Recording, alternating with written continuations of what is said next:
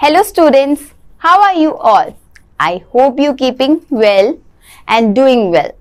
So, I am Priyanka Singh and I am your science teacher. From today, I am starting chapter number 12.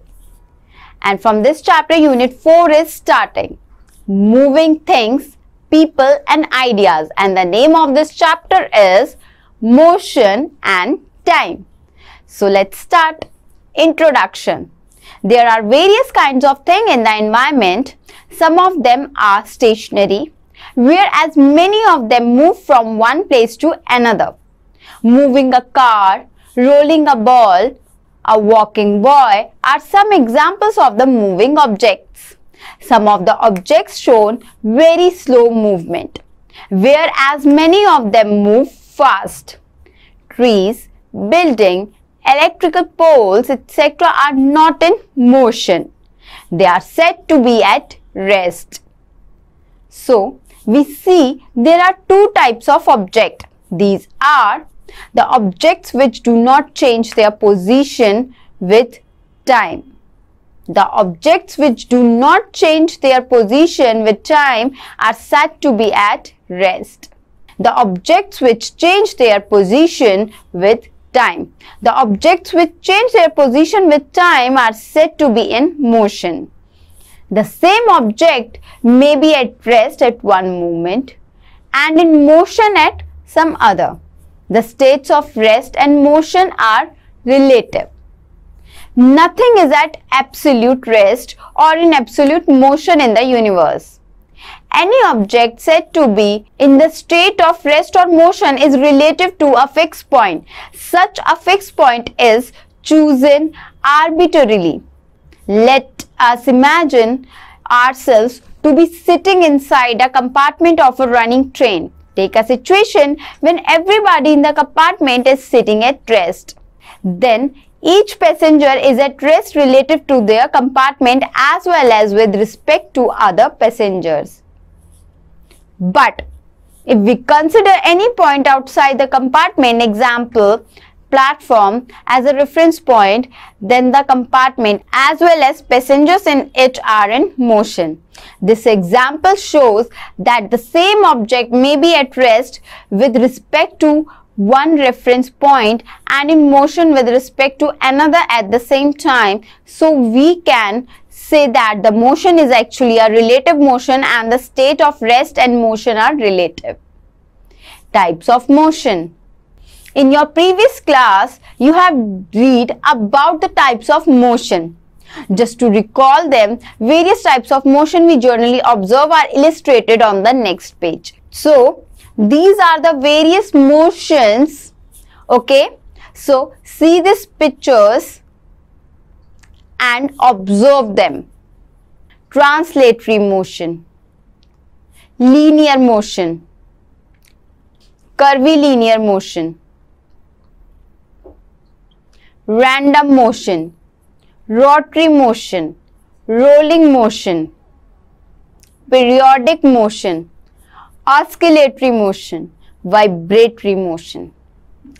We all realize the importance of time. You always try to reach your school in time. If you are late, you may be punished. If you get late to railway station, you may miss your train.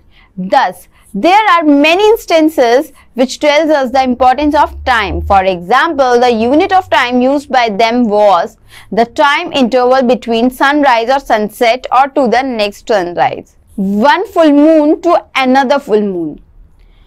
From one season to another, etc. These time intervals, however, could not be used as a standard unit of time because of the following reasons. These time intervals are so long. These time intervals change from place to place and from time to time. Based on the periodic nature of these phenomena, ancient people made devices such as sundial, hourglass or sand clock, water clock, etc. for measuring time. Sundial. It measures time by position of the sun. It has a stick out in the center of a circular disc. The position and length of the shadow of the stick on the dial gives an indication of time. The limitation of this instrument is that it cannot function during cloudy weather and at night. Water clock. In a water clock, water is allowed to flow out from a hole made at the bottom of a bowl-shaped container into another bowl kept below. The emptying of the water-filled bowl to different levels corresponds scientific time periods. Sand clock. The sand clock or hourglass consists of two bulb-shaped containers made of glass and connected through a narrow glass tube. Sand is filled in one of the containers. The clock is kept on a plane surface with a filled container at the top. When all the sand trickles down to the lower container, a definite time period, usually an hour, is over. Units of time. The standard unit of time is second. The unit second is denoted by the letter S. Bigger unit of time are minute, that is MIN, hour, H, day, D, year, Y, etc. 1 minute is equals to 60 seconds, or we can say 1 minute is equals to 60 seconds. We can use abbreviation of minute as MIN and seconds as SEC. 1 hour is equals to 60 minute, or 1 H, that is hour, is equals to 60 MIN, that is minute.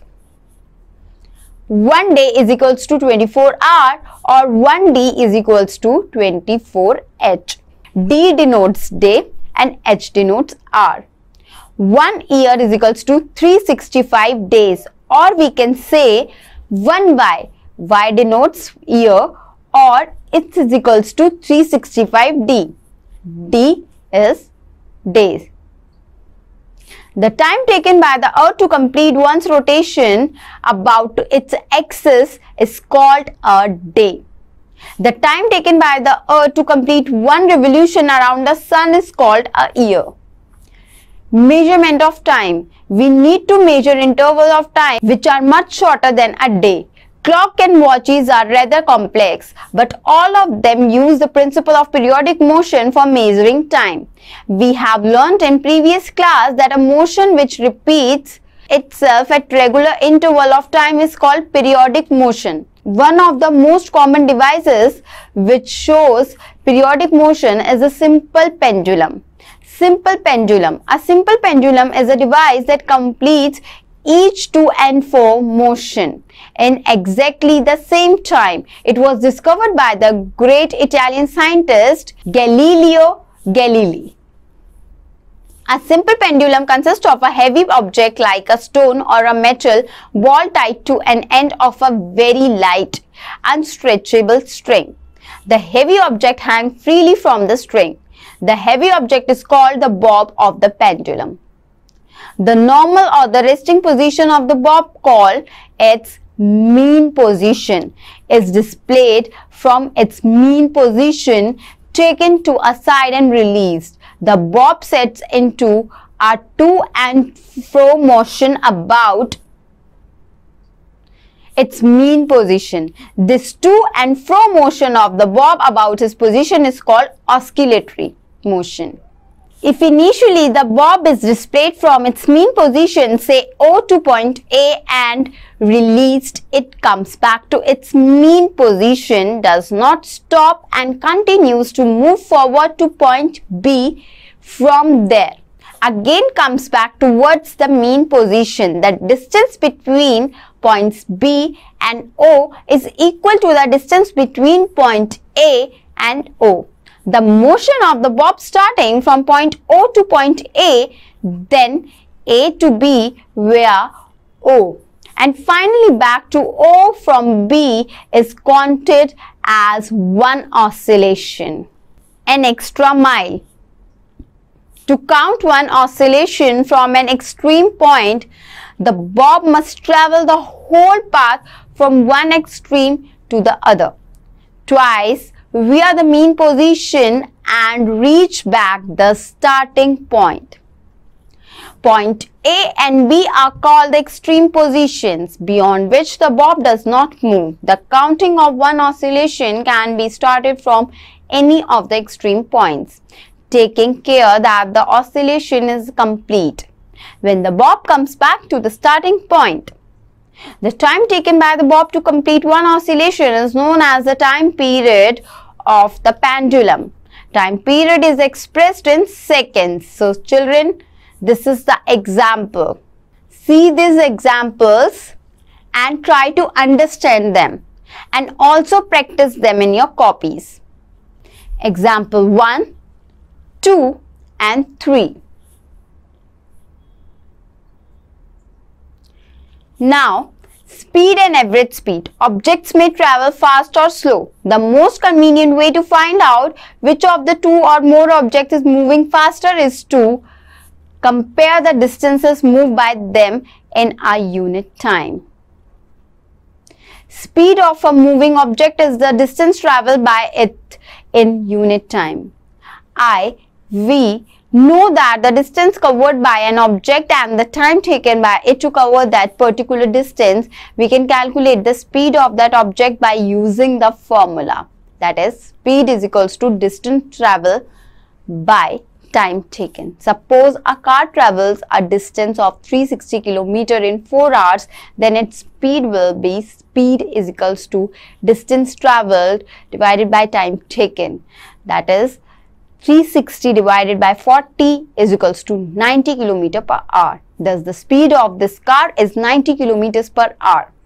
Units of speed. As per definition, we can write unit of speed is equals to unit of distance divided by unit of time. The SI unit of distance is meter, that is m, and that of time is second, that is s. Therefore, SI unit of speed is equals to meter divided by seconds. Is equals to meter per second. The unit meter per second can be written as meter per second or meter raised to the power s1.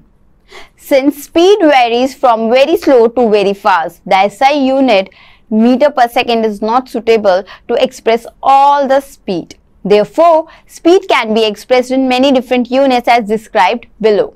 So students, are you able to see the chart? This chart is showing the unit of time and unit of speed.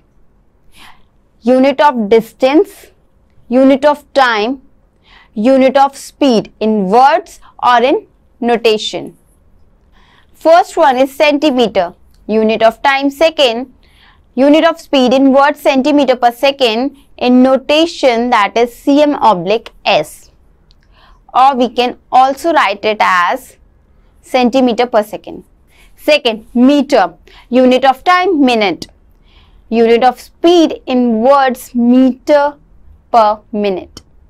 In notation, it is meter per minute, that is m/min. Third one is kilometer. R, kilometer per hour, km/h. Generally, the vehicles like cars, buses, trucks, trains, aeroplanes, etc. travel longer distances. Also, the time taken by each one of them is of longer duration. Hence, it is inconvenient to express the distance in meters and time in seconds. Therefore, to express the speed of vehicles and some other objects, a bigger unit, that is kilometer per hour, is used. The speed of slow moving bodies are commonly expressed in the units of centimeter per second, that is cm/s, or meter per minute, that is m/min. Average speed. When we say that a car is moving with a speed of 60 km per hour, we usually consider only the total distance covered by it in 1 hour. We do not bother whether the car has been moving with a constant speed or not. During that hour, the speed calculated here is actually the average speed of the car. So, average speed is calculated by dividing total distance travelled by an object by the total time taken to travel this distance. Thus, in this book, we shall use the term speed for average speed. The average speed of a moving vehicle may be different for different intervals of time. In general, all measured speeds are average speeds. The various forms of the relationship. Speed is equals to distance traveled divided by time taken, or V is equals to S divided by T. Distance traveled, speed into time taken, or S is equals to V into T. Time taken, distance traveled divided by speed, or T is equals to S divided by V. So students, please go through these examples and try to understand, or also do them in your copy. Example 1, example 2 and example 3. Speedometer and odometer. If we look at the dashboard of the car, we find many instruments on it. Speedometer is an instrument on a vehicle dashboard which indicates the speed of the vehicle at that instant of time in kilometers per hour. Odometer is an instrument which shows the distance traveled by vehicle in kilometers. The meters fitted on the top of handles of scooter and motorcycles are inbuilt speedometer and odometer, as shown in the picture.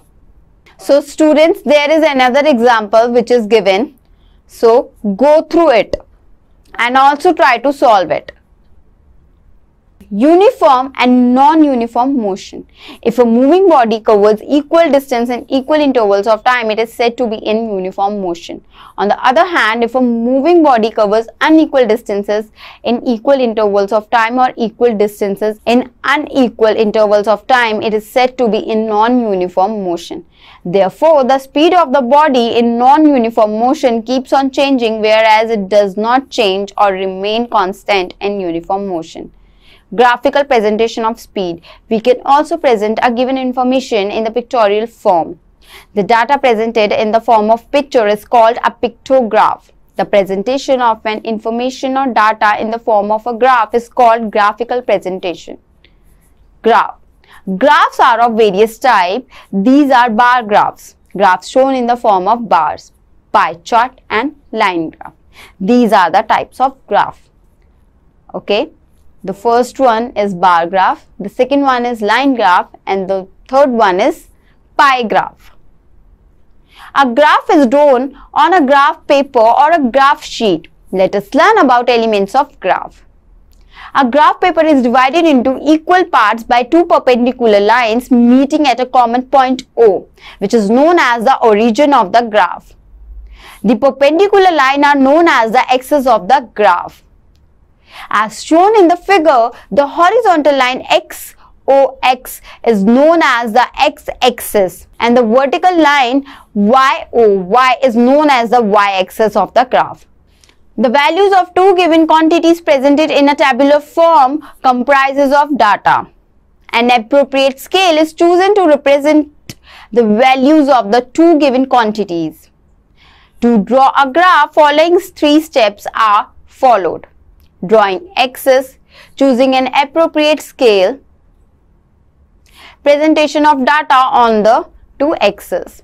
Some other distance time graphs. When the speed of an object is not uniform during the course of its motion, the distance time graph are different from that shown below.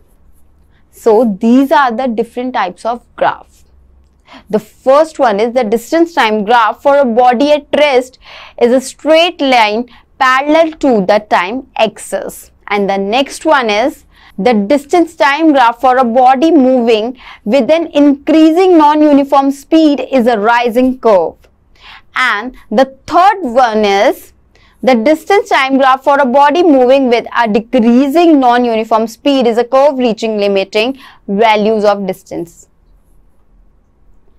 And the fourth one is the distance time graph for a body moving with the decreasing non-uniform speed is a curve reaching limiting values of distance.